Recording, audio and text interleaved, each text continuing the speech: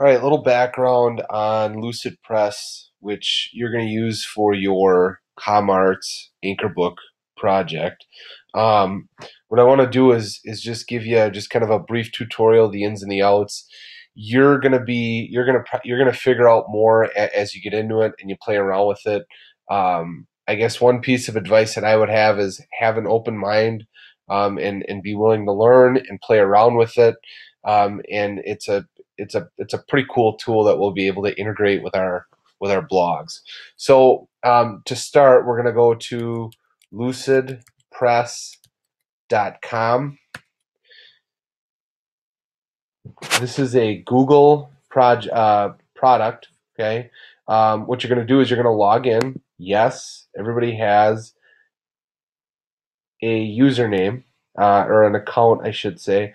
Don't worry about the username and password. Click down where it says login with Google, and you're going to have the option to log in under your Elmbrook student username. So go ahead and click where your Elmbrook username is, and this screen will come up. Now mine is going to look a little different because I've already created a document, but for you, you want to go over here and we want to create a document, and it's going to give you a whole list of different templates. And over in this right hand category here, let's search by brochures, because you are going to be creating a brochure for your Anchor Book project. So it comes up with 8 different templates that you can use. However, 4 of them down below are premium. That means you have to pay for them. So we're really only worried about these 4 up here, which is still a nice choice. My recommendation would be to go with brochure number 3.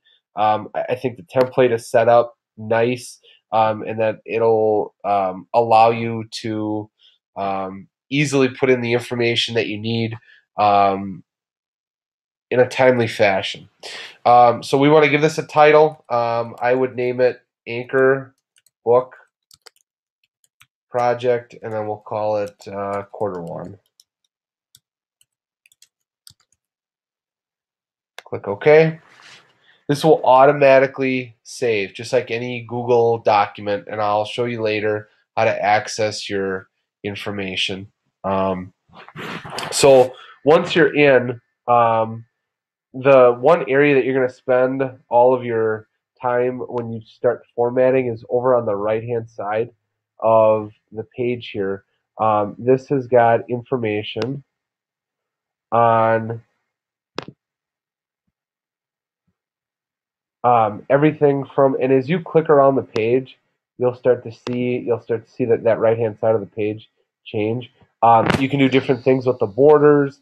I'm going to let you play around with that. Some of the very basic functions of this that I wanted to point out to you. If you click where any of the text are, you actually have to click twice. If you look on the right-hand side of the page, I can see the font type, and if I click that, I can change that. I see the font size.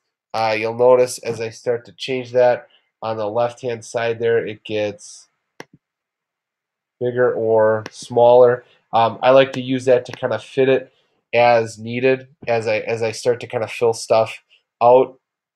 If I want to change the color of the font, I can do that here as well. The alignment function, if I want to center a piece of text, I can do that. There is spacing options there as well. So as far as the text is concerned, those are the basic functions. Now this box here will go away. Obviously, if I click this triangle button, it will disappear, and I'll just see the document itself. I can always bring it back.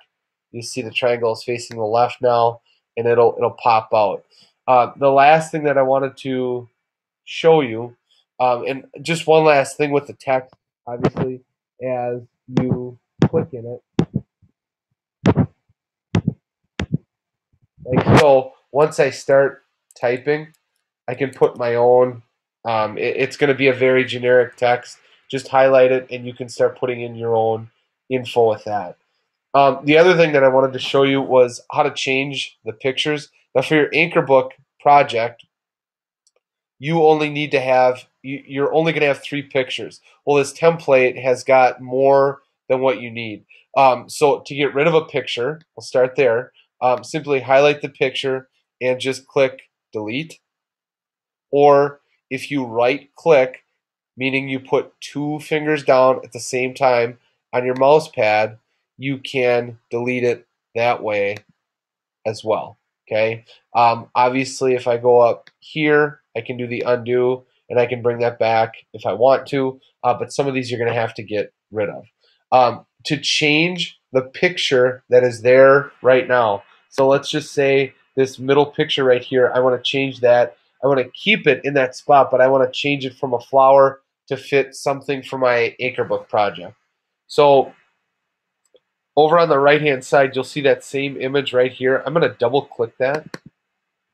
And there is, over on the left hand side, there's an option here for Google search. I use that when I created the example that I shared with you today. I think it's a great function. So if you click it, Google Images is built in to this specific part of Lucidpress. So if you go down here and you search for a picture that you're looking for, so in this case, let's say I'm looking for George Washington, and I search that, I get all these different images. So let's say I want to take this picture right here.